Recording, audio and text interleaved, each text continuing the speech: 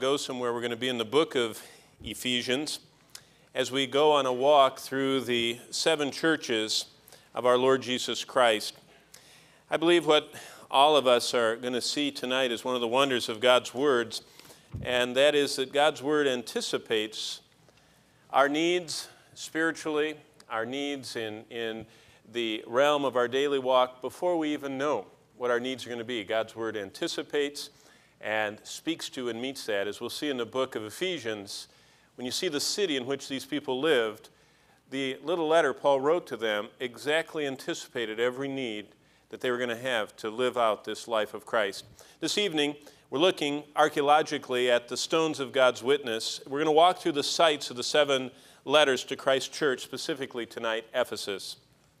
Why do we study these biblical sites? Because God's word reveals God's truth, anticipating our needs, just like tomorrow's news report. You know, if you knew what was going to happen in advance tomorrow, you could prepare. God says, I already know what's going to happen in your tomorrow, and you can prepare spiritually. And that's what we see with these people of Ephesus.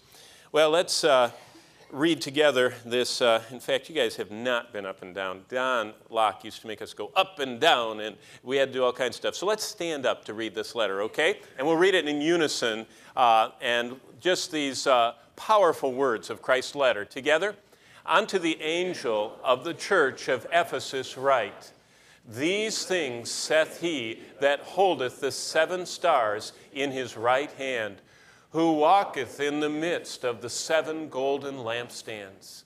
I know thy works, and thy labor, and thy patience, and how thou canst not bear them which are evil. And thou hast tried them which say they are apostles, and are not, and hast found them liars, and hast borne, and hast patience, and for my name's sake hast labored, and hast not fainted. Nevertheless, I have somewhat against thee, because thou hast left thy first love. Remember therefore from whence thou art fallen, and repent, and do the first works, or else I will come unto thee quickly, and will remove thy lampstand out of his place, except thou repent.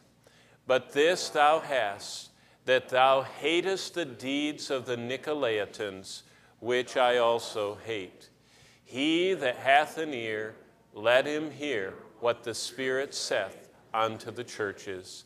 To him that overcometh will I give to eat of the tree of life, which is in the midst of the paradise of God. Let's bow together. Father, thank you that your Son, our Savior, wrote a letter to this church. And just as much as he wrote it to them nearly 20 centuries ago, you have written to us, because we are partakers with them of your Spirit. And we also live in a very, very difficult time and place to live as believers. And so I pray that we would heed the words of your word tonight, and that we would learn how we can live a life of victory and triumph that loves you, that loves your truth, that lives in purity, that resists the evil influences around us wherever they might be, and that causes us to triumph even over strong occultic power as we are seeing increasing in the world around us. So teach us how to live for you in our world as you taught them, so that we, as they, might glorify you. In Jesus' name we ask it. Amen. You may be seated, and as you're seated, let's go to Ephesus. Those people of Ephesus, if you were living in the ancient Roman world and arrived in Ephesus tonight, there's only one site that would totally capture your attention. It wouldn't be the harbor that would just be thriving with boats bustling in and out. It wouldn't be the roads that would be lined with exotic spices and goods from the east. What would catch your eye would be this gold-covered building, the largest building that was built in the ancient Greco-Roman world. It was that which overshadowed all the inhabitants of the city of Ephesus. They lived in the shadow of the largest building of the ancient world. The stones of God's witness in Ephesus teach us how to love Christ supremely in really bad times and in really bad places. Ephesus today, it's on all the maps. You watch the news, you read the newspaper, it's right there next to Turkey, in Turkey, right next to Iraq, Syria, bordering on that area that is so much a part of the 150,000 American troops which are building up, and all those Turkish troops you read about today that are massing on the border with Iraq. This was, though, the first church of Christ's little epistles, his little letters to the churches of Revelation 2 and 3. As you see right there in that one is the only piece of this largest building of the ancient world. It was destroyed by an earthquake, and then it was looted and carried off, and the gold taken off, and so actually every bit of it has been crushed. This column here, as you can see, is just in pieces. It's not even a complete column, but it's all that's left of the incredible building, which towered 425 feet long, 225 feet wide, filled with a forest of 30,000 pounds, 60-foot high columns with a huge roof suspended over the top of that, the city of Ephesus. Ephesus, as you'll see in the next slide, was famous for its unparalleled beauty. This is the Ephesian theater looking from the west. This theater easily seated in its marble seats over 20,000 people. It was also, in the next slide, famous for its religion. The religion of Ephesus was the religion of a god that fell down from heaven, and this god was the ugly god of Ephesus, Diana of the Ephesians. And this religion was famous, and as I said last time, coins from all the known world were found along this street as they excavated and lifted the paving stones. Thirdly, on the next slide, it was famous for its place among the cities. It was first among all the ancient Greco-Roman cities. It only was exceeded by the city of Rome for its wealth, for its power, for the sheer influence that Ephesus had in the ancient world. But within Ephesus, there was a powerful founding by God. Acts 19:11 through 19, as we saw last time, records the supernatural founding of the church.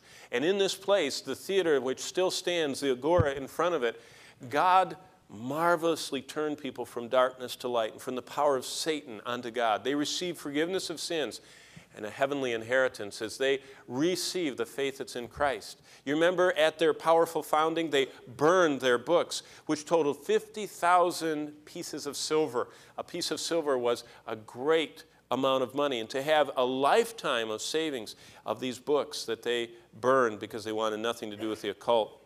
Ephesus also, in the next slide we see, had godly nurturing. It was host, as we saw last time also, for the tutelage and discipleship of the greatest.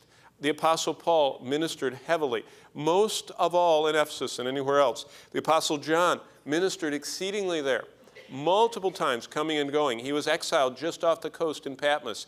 He was there to the end of his life. That's where Mary spent the last days of her life under John's care, and many, many others. Timothy, as 1 Timothy 1:3 reminds us, was the pastor of this massive church, godly nurturing. Next slide reminds us that means that Ephesus had a tremendous heritage. Ephesus was so deeply influenced by the Word of God and by the servants of God that the Lord Jesus Christ had high expectations of them. Let's learn what they were taught and how they, in this wonderful little letter we read together just a few moments ago, had nothing negative said about them except that they had lowered the intensity and the absolute completeness of their love toward Jesus Christ. But they were not in those sins that they had been saved from. They had just lessened from that first love status. What a lesson for us to learn how to live in bad times and bad places. They lived in the shadow of the largest building of the ancient world, which teaches us you can live for Christ in any culture, at any time, in any setting. It doesn't matter. It doesn't matter whether you live on the wrong side or the right side of the tracks. It doesn't matter if you live with an unsafe family or a safe family. It doesn't matter if you work in a place with a bunch of pagans or you work in a Christian environment. You can live for Christ on a daily basis, as they did, in the shadow of the greatest evil influence, of the greatest and strongest immorality, of the greatest satanic influence and occultic power, and even in rampant materialism, because those were the characteristics of this world that they lived in. Well, what did the believers face every day in Ephesus? Let's look at what they faced. And then from the book of Ephesians, I want you to note in your Bibles specifically how the Apostle Paul taught them that they could live in such a way that pleased Christ even in that environment they lived in. First of all, they lived in the presence of strong immorality. I've told you before that this temple was actually a temple to wickedness, a temple to immorality, a temple to licentiousness, a temple to every type of base desire. Every craving of the flesh was embodied by this temple. It had male and female priests and priestesses who gave their bodies in sexual offering to anybody who would come to worship the god Diana. They would offer themselves free of charge in any form of filth.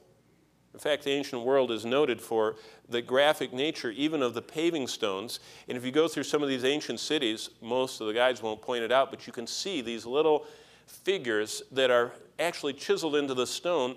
And if you were a person who wanted normal immorality, you'd follow one kind of marking in the stones. If you wanted some aberrant bestiality, you'd follow another one, or homosexuality or lesbianism. You would just follow these different markings in the road. And all of them would lead to little special places where you could worship the gods in that horrible fleshly way.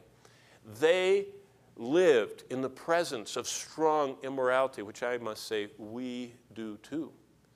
But you can stay pure for Christ in any culture. Even one where the paving stones, every time you walk on them, remind you of your old life if you're saved, or tempt you towards something you've never experienced, or draw you back. It doesn't matter which side of the road you're on. Those streets reminded them of the strong immorality. And you know what the scriptures say? You can stay pure for Christ in any culture, at any time. Young or old, at the end of your life, or just starting to understand all that, and in any setting. How did they do it? Well, the next slide answers that. By the way, this is that great goddess that they worship, this fertility symbol, this symbol of immorality and decadence and paganism and unbridled lust. But how did they overcome immorality? Well, let's look and back up one, back up to 2:3. Or is that, there we go. Look at Ephesians 2:3. This is the first one we're going to mark in our Bibles. How did they overcome immorality? First of all, they were repenting of their past. Look what it says in chapter 2 and verse 3. Among whom also we all had our conversation in times past in the lust of our flesh, fulfilling the desires of the flesh and of the mind, and were by nature the children of wrath, even as others. What Paul tells them is you have to be constantly reminded that when Christ calls you, you are repenting of your past. Lust, the cravings of the body that is chasing after pleasures, and the lustings of the eyes chasing after stuff, and the boastings of the mouth chasing after status. All of those have to be repented of. The body has to be desired to be repented of, chasing after pleasures that are ungodly and that are unbiblical, and so the mind and the pride of life. These things, they constantly were reminded, as Paul said, that those were in times past. You lived according to the lust of your flesh, verse 3 says. You were fulfilling those desires of the flesh and of your mind. Now it's interesting what Paul says in the Word of God. In 2 Corinthians 7:1, he adds this. He says, purge yourself of all filthiness of the flesh and of the spirit. He says, you have to like the firemen do. When they put out forest fires, they not only put out the forest fire, if you notice, they stay around and they keep digging up and raking and stirring it up because they don't want to leave the coals to reignite. And that's where not only do we repent of the fleshly things, but of the mind, as the Puritans used to say, the body never goes anywhere, where the wagons follow the ruts. And so our mind always puts ruts that our body will follow. And so what we have to learn to do is to purge ourselves, repenting of the lust that we have, especially verse 3 says, and of the mind. We have to have pure minds, minds that are clean. As it says in Hebrews 9:15 and 14, where it talks about through the blood of Christ, the Holy Spirit purges our conscience from works that lead us to death.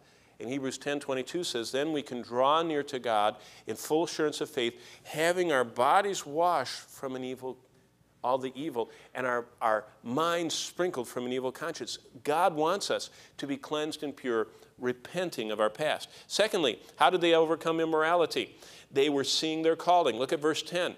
Paul reminds them, it's anticipating what they were going to struggle with. He says this, for we are his workmanship. You are not made for lust. You are not made for immorality. You are not made for yielding to the burnings of your flesh. You were made, rather, to yield, as verse 10 says, you are created in Christ Jesus for good works. Who defines that? God does. We don't. We say, you created me for your purposes.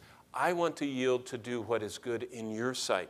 You see, we live in a relativistic society that has no absolutes and that says, well, to you that might be bad, to me it's not. God says, I'm the authority. I'm the source. I'm the one that created you. Verse 10 says, you need to see your calling. Your calling is that you were created for good works. God prepared beforehand that that's the way you should walk if you're born again. So how did they overcome the immorality as they were walking down the street? Well, they were repenting. They were constantly saying no to sin. And if they even took a step in the wrong direction, they would say no. And they would claim that Jesus Christ had set them free, and they would go back. And then as they were going back to Christ, they were remembering their calling. Third area, they not only were seeing their calling, they were learning the secret. Look at verse 22 of chapter 4. Because again, how did they overcome immorality? They were learning the secret. What is the secret? The secret is this. Put off concerning your former conduct. You have to systematically put off those old things. The old man which grows corrupt according to deceitful lusts. Those hungerings of the flesh and those desires of the eyes and those elements of pride, the boastings of the pride of life that's chasing after status and eyes that chase after stuff and a body that chases after pleasure has to be put off. Did you know we have to deny? We have to say no. That's why it's so important to memorize verses. I enjoyed Christian Shannon's testimony tonight because those verses, did you hear them just coming out? Those are so vital. Thy word have I hid in my heart. What? That I might not sin against thee. And so what they did is they learned the secret of putting off, verse 22, and of being renewed in the spirit of your mind and of putting on. They learned this secret. They learned to say no to sin. They learned that at that moment that God has said, there is no temptation we'll ever confront face to face except what is common to us. But God will, with that temptation, always make an escape route. You know, when we drive back and forth across the country, whenever there's up and down hills, especially long grades, along the road you'll find those runaway truck routes. Those are escape routes for if you lose your brakes. You can just go into that sand and it will stop you without crashing. The Lord says every time you're on a hill and you're building up speed and that temptation is starting to get so you're going to crash into it, he said there's an escape route. I've always made a way for you to escape. So they learned the secret of putting off. How else did they overcome immorality? They renounced their old ways. Look at chapter 5 and verse 12. They had to learn to renounce, to declare that was no longer a part of their life. This is what it says in Ephesians 5 and verse 12. For it is shameful even to speak of those things which are done by them in secret. You and I, in our lives, should seek with all of our heart to let Christ deeply penetrate our lives, and we renounce all touch with the old ways. We should not easily be able to talk about sin. You know, I'm astounded at how young people can just talk about sin. You know what the scriptures say? It's shameful to even speak of those things which are done by them in secret. What things are these? Well, talking, if you back up, look at verse 3 of chapter 5. Fornication. Fornication is any type of sexual activity outside the sanctity of marriage. Any type. And that's not only you participating in it, it's you looking at it. Now wait a minute. Verse 12 says, it is shameful to even speak. If it's shameful to speak, it's equally shameful to look.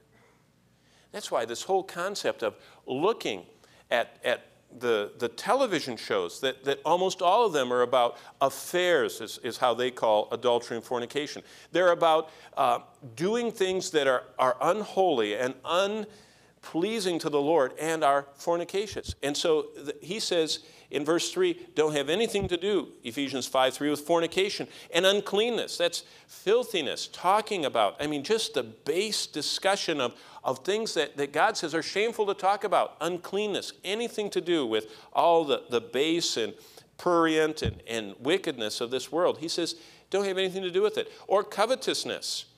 If you watch the shows that elicit coveting desires, you know what coveting means? I want something I don't have. We say, oh, it's my goal. No, it can be an idol. It can be driving us toward materialism. So he says, don't have anything to do, verse 3, with covetousness. Let it not be named among you. Verse 4, neither filthiness.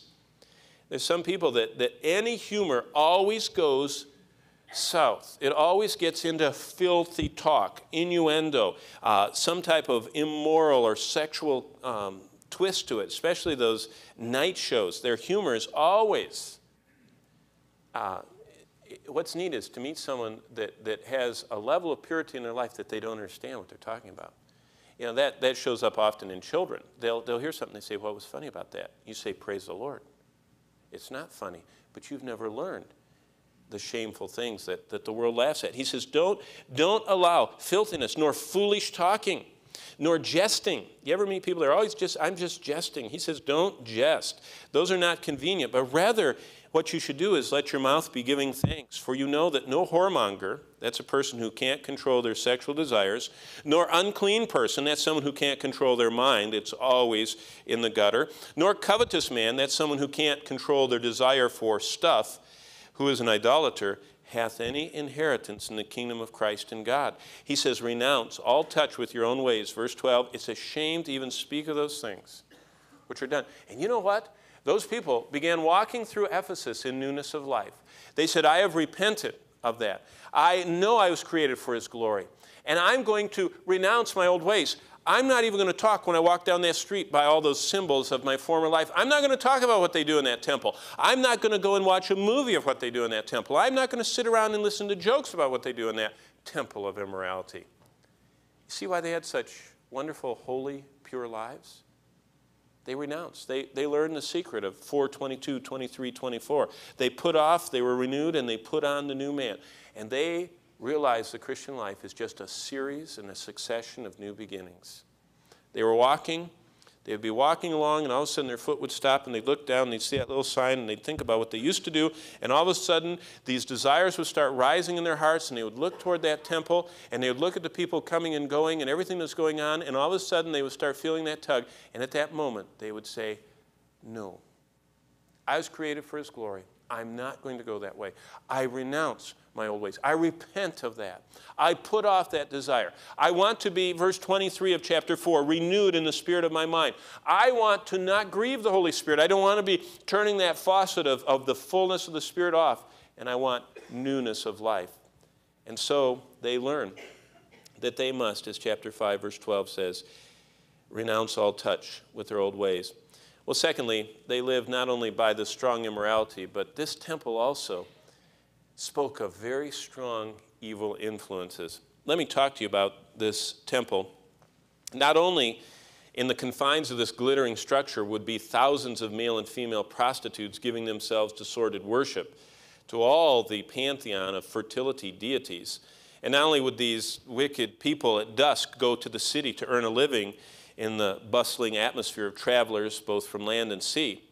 But this temple, because it was dedicated to this patron goddess, Diana, was revered by law-abiding and criminal types alike. Even criminals were afraid of Diana. They didn't want to have her wrath. And so what happened was, this temple, being the most revered site in the ancient world to literally millions of worshipers, a custom had arisen that anyone was free of any jurisdiction of anyone as long as they stayed within a 200-yard security zone. In other words, if you could be within 600 feet of this, you couldn't be prosecuted. It was kind of like the cities of refuge in the Old Testament time. And so this became a haven. Criminals would come from far and wide to stay within the shadow of this structure. And their presence only permeated the city with evil. And so Ephesus not only had this sordid, immoral worship going on inside that place, but all the way around it, the Roman government couldn't arrest. They were kind of like under the patronage of Diana. And so they couldn't arrest these low, baser types that were an evil influence. And so if you can imagine the carnival atmosphere that arose with thousands of prostitutes coming and going and these criminals just hanging around, and there was just a permeation of Ephesus with evil. Well, you can stay true to Christ in any culture. If you get shipped off in the military, go off to college, get a new job, live in a new part of town, start out on your own. Any culture, at any time, in any setting. How did they do that? Well, let's go back to the book of Ephesians and learn that. The first one's in chapter 4. How did they overcome evil influences? Look at verse 25. This is how these people overcame the evil influences. I mean, can you imagine your job you had to run by? By the way, this temple also became the place where they had vaults for safekeeping inside. They had a lot of legal proceedings. I mean, what a place, if you were not particularly moral, what a place to set up shop. I mean, it was kind of like endless. It's kind of like one of those places where you can get as many refills as you want. You know, the drinks, you buy one cup. That's how they felt about their sin. They could get as many refills as they want in that place. But if you lived in that town, you had to go by that temple. How did you resist those evil influences? Well, chapter 4, verse 25 gives us the first one. They had learned that they were to be committed to the truth. Wherefore, putting away lying, because everybody around that temple spoke of untruthfulness and of those who were not willing to yield and go God's way. And speak every man the truth of his neighbor, for we are members of one another. They were committed to the truth. They had learned that they had to speak the truth, and they had to say it right out, and they could not at all waver on their commitment to the truth. They couldn't say, oh, well, I'm not sure if I can, They say, no, I'm bought with a price. I have to glorify God with my body. I cannot be involved with that evil. By the way, at the end of that road right there, that two-story structure you see was one of the greatest libraries in the ancient world. That's the library of Celsus. And there were more volumes of more paganism, occult, witchcraft, and falsehood of all the pantheon of the Greco-Roman world gods, all of Olympus's cast, right at the end of that road that those people had to walk down every day. And as they walked down that road, as they went by that temple, as they went through that library and went through their lives, they said, we are committed to the truth. Because the one who said, I am the way, the truth, and the life says, you'll know the truth, and the truth will set you free. They were committed to the truth. Second truth, they learned to flee evil. And this is a very practical. Look at verse 26 of Ephesians 4. Be angry and sin not. Let not the sun go down on your wrath. Neither give place to the devil.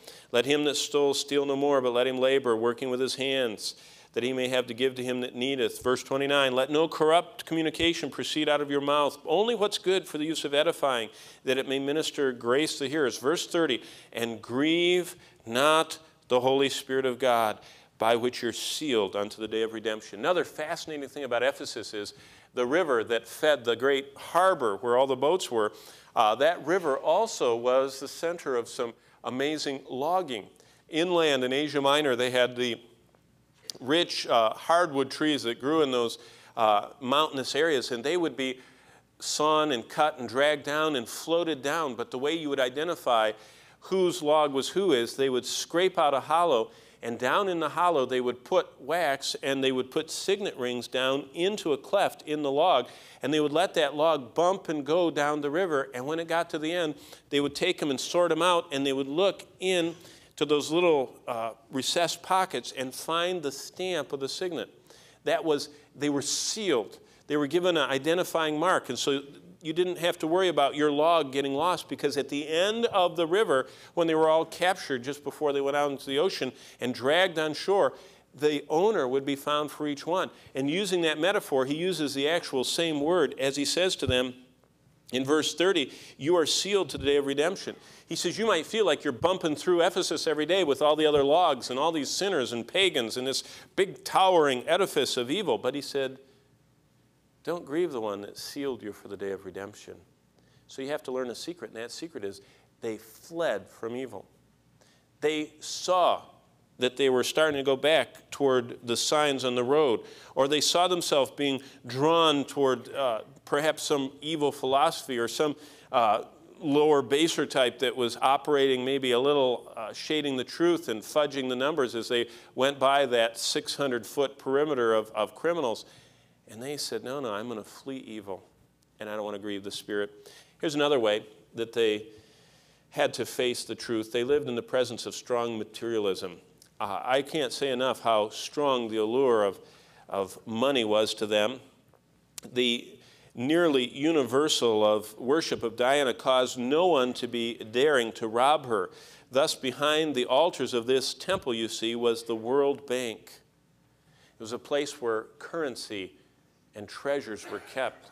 And so, much like New York City and Los Angeles and any other thriving metropolises in our day, there was this strong wealth syndrome and a status and materialism. And so they lived in the presence of strong materialism, not only the gold gleaming from this temple, but the people that were affluent and showed off their wealth and caused others to want that. And so what the lesson we learn from the book of Ephesians is you can love Christ in any culture, any time, in any setting. Remember, Jesus said, because of the increased good, the love of many will grow cold. Did you know materialism takes away the love of God's people? When you start loving things, you can't love Christ. He says you have to choose which you want. No one can serve two masters. Either you serve the dollar, either you serve the job, the power, the status, the stuff, or you serve Christ. You can't have both, he says.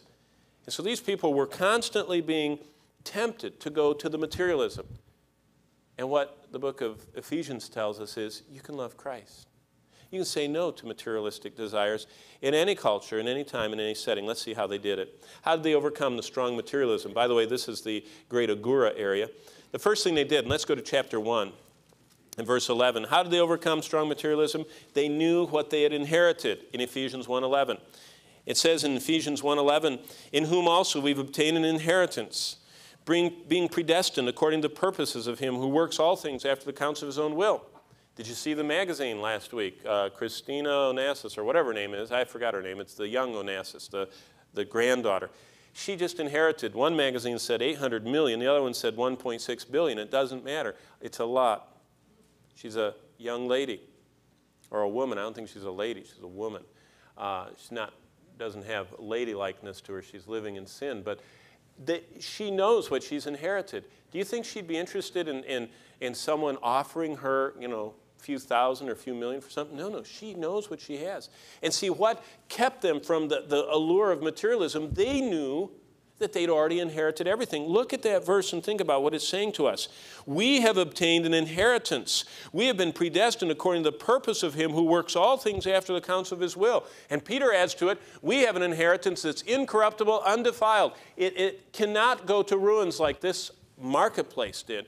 It cannot be robbed. It cannot be taken away like how many trillions of dollars has gone away from the equities market in the last couple of years? It can't evaporate. It can't be taken away. We can't lose it. We can't have our company go bankrupt. We have a secure inheritance, and it won't wear out like our bodies will, and our health, and our minds. And so they knew what they'd inherited. That was the first level. It doesn't stop there. Second verse that Paul wrote them is in verse 14. They knew that what they'd inherited was secure. It says in verse 14, which is the earnest of our inheritance.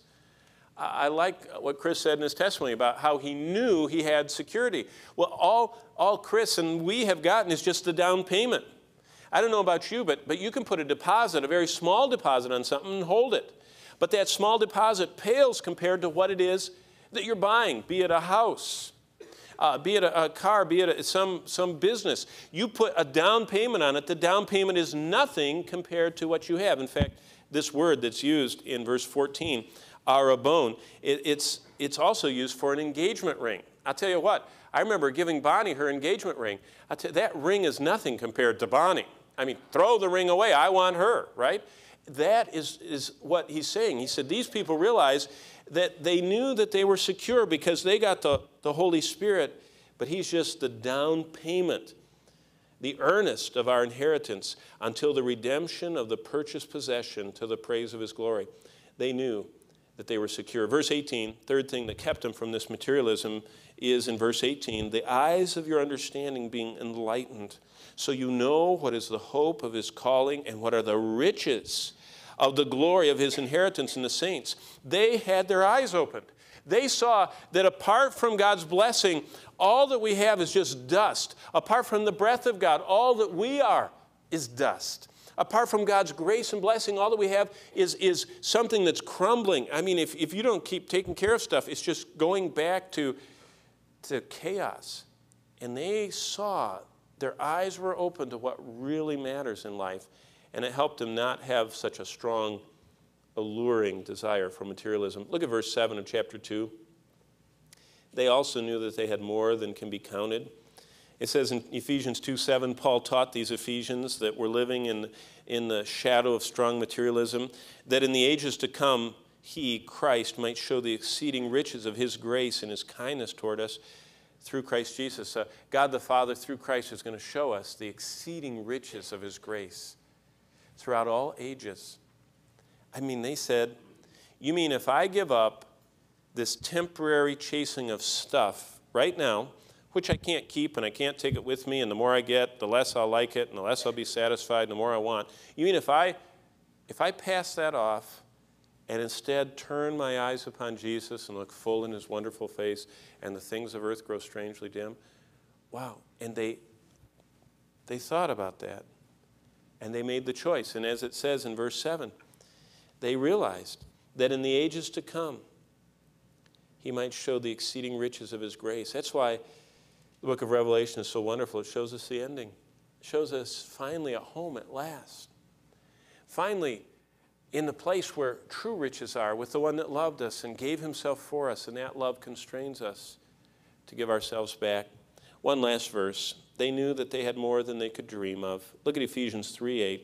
This is what Paul says, unto me, who am less than the least of all saints, is this grace given, that I should preach among you, Ephesian Gentiles, the unsearchable riches of Christ. You know, I was reading all this space shuttle stuff. I mean, every day goes by, something else comes out. And it talked about how the Israeli astronaut was so, overwhelmed as he looked down at Jerusalem from the space shuttle and saw the sun. And, it just was overwhelming to him. And that commander husband, had the effective witness talking to him. In fact, it said that they all knew for 60 seconds they were going to die. Isn't that neat to think about? They had a whole minute to think about it. They all knew for 60 seconds they were going to die.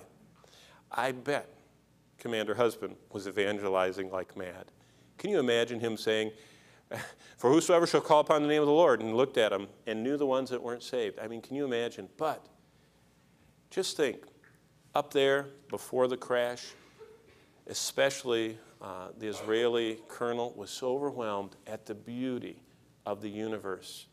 And you know what you and I have? It says in verse 8, we have the unsearchable riches of Christ. I mean, people are dying for stuff on this earth. This earth is just a speck in the universe. And the God who made it all, who's going to destroy all this and make new stuff with no sin and thorns and spiders and bugs and snakes, he's going to make it perfect. He's going to give it all to us, and we inherit it in Christ. That's the answer. They knew they had more than they could dream of. Okay, let's get the last one. They also, next slide, they lived in the presence of strong Satanism. The occult was strong. And what we have to learn is we can triumph through Christ in any culture, at any time, and any setting. And let's begin that tonight, because this is so important. Next slide shows us the first thing that they learn. Jesus is above all others. In Ephesians 1:20 and 22, how did they overcome the strong influence of Satanism? And by the way, the scriptures tell us that we are in spiritual warfare. And spiritual warfare, to most Christians, is a defensive mode. Most people act like they're prisoners of war instead of being more than conquerors. We need to see that the gates of hell cannot withstand our onslaught. Instead of us backing up and trying to resist all the satanic stuff coming toward us, we are supposed to be marching forward and finding that Satan cannot withstand our penetration into the darkness of the world around us. We should be on the offense. Our weaponry is offensive. It is for us to go out and to penetrate, as Paul did in this city. But what does he say in Ephesians 1, 20 and 22? Which he wrought in Christ, when he raised him from the dead and set him at his own right hand in the heavenly places, far above all principality, power, and might, dominion, and every name that is named. In other words, there is no realm of the fallen world of Satan that can withstand the gospel, not only in this world, but in the world to come. And he hath put all things under his feet and gave him to be head over all things, the church. And that's why it says in Matthew 16 and verse 18, upon this rock I will build my church, and the gates of hell will not be able to withstand the onslaught of the church. You know what most of us are doing? We're acting like we're in a prison camp.